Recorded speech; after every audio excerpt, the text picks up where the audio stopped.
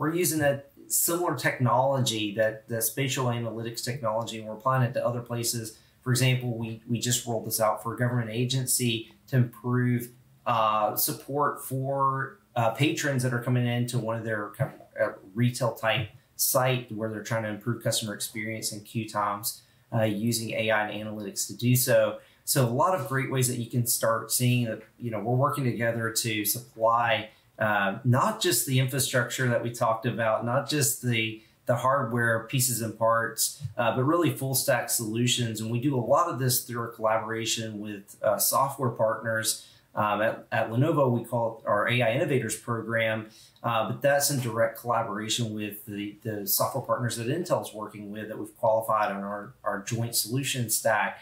We've got over 60 companies that we've enrolled in that program today. So a lot of great ways that we're enabling enterprise AI with our unique approach. And just, Tony, to go back to your last question about the right mix of AI, for enterprise organizations, you've got to right size the solution, not just the software, not just those components of it and the services, but even the infrastructure.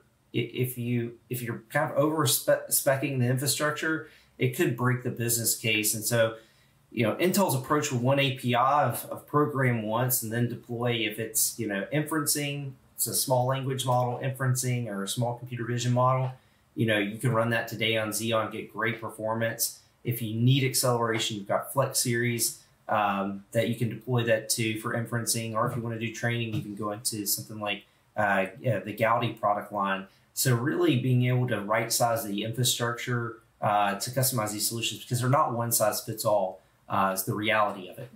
Yeah, and interestingly, just thinking of the use cases, to go back as you were talking about the various use cases, I wanted to call out, like you talked about, for instance, optimizing your pit stops, which I'm assuming is done offline. That's not something you're doing on the fly. And that's something that you could use like Intel's Getty platform as part of that workflow. I think that's somewhere where we partnered with you guys. But then also you mentioned crowd control and being able to direct traffic, which is a real-time use case of AI.